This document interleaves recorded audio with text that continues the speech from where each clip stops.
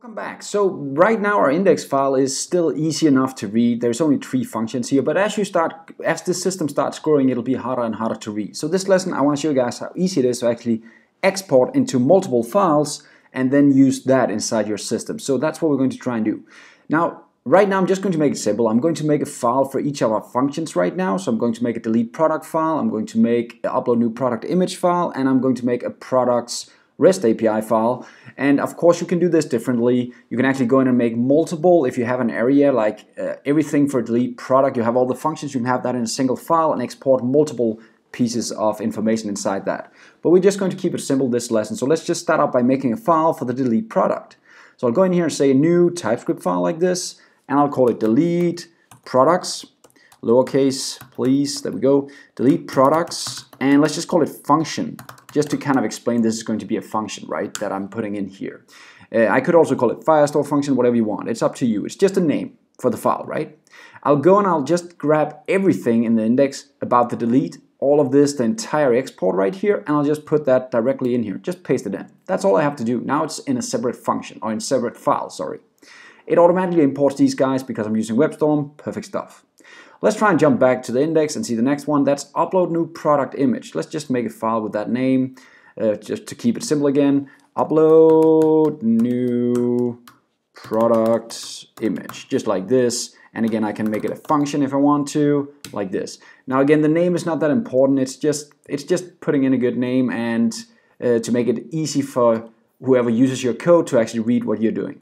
And again, I'm copying in the exact thing that I just had right here. Let's just cut it and paste it in here instead. There we go. Now we have that function available right here.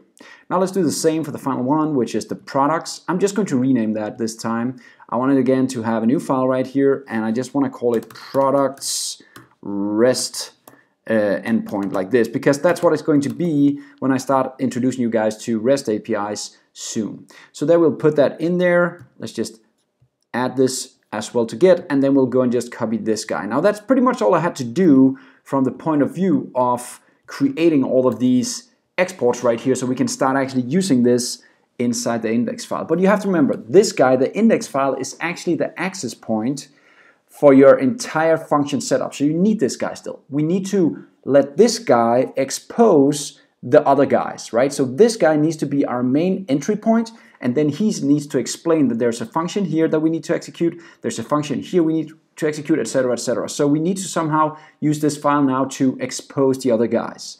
We'll just get rid of this because I don't need the functions here anymore, I only need the admin. And then this guy will pretty much be our setup area for our functions, right? So what do I need to actually start exporting this? You need to say module.export right here, module.exports. And that's going to be equal just a JavaScript object for now, right?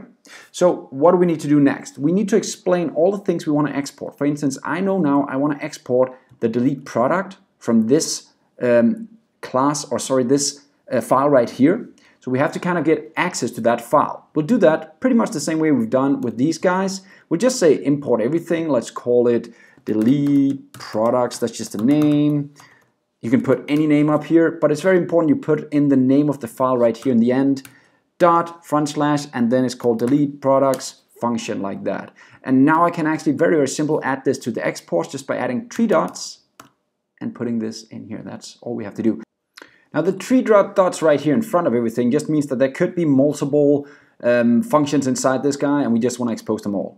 So what else can we do? Well, we need to of course go and get the next one. So I'll just again copy this line right here. I'll be lazy and I'll just point to a new file, and this file will be the product REST endpoint, and let's just call it product REST right here.